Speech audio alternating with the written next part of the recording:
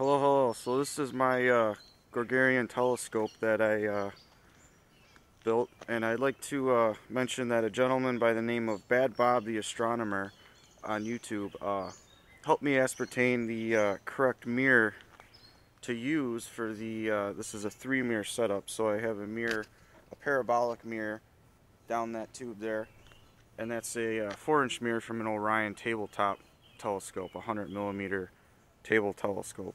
And that's the 13.1-inch Coulter mirror.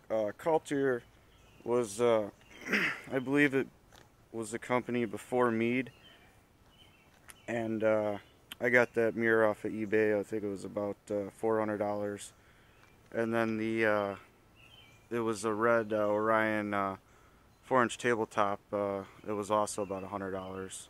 That's in this tube here. And this spider is removable, and I could put in my Newtonian spider and then put in the focuser in this spot here. You can see I have the same setup down here that's holding the focuser right now, so I can change it back and forth, but right now it's in the Gregorian setup where it's bouncing off the primary, this other mirror here, and then finally the angled mirror, which is from the Orion tabletop telescope. And I just I use the spider too. So this spider is also removable. You can see there's bolts there to remove that spider when I go into Newtonian setup. And this is how I culminate. I got 3 bolts here.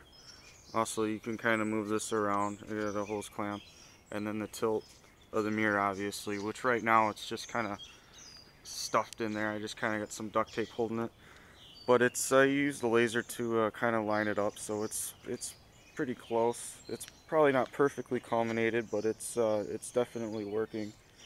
And I can take the cage off with these gas pipe unions here. So if I unscrew these, I could take the cage off. It is a little bouncy, the telescope. That's probably one of its drawbacks. But as long as it's not windy and you're not touching it, it's fine.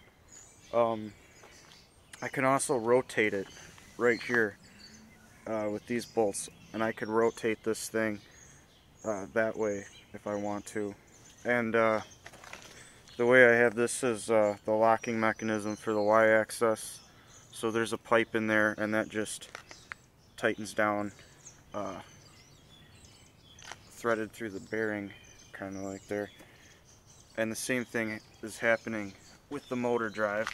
When I want to use the motor, all I got to do is just barely tighten this, and that'll engage the motor. And I got to be careful not to have that one tight and that one and trying to be using the motor, or spin this while the motor's engaged, because it may not be good for the gears. And then the weight is adjustable.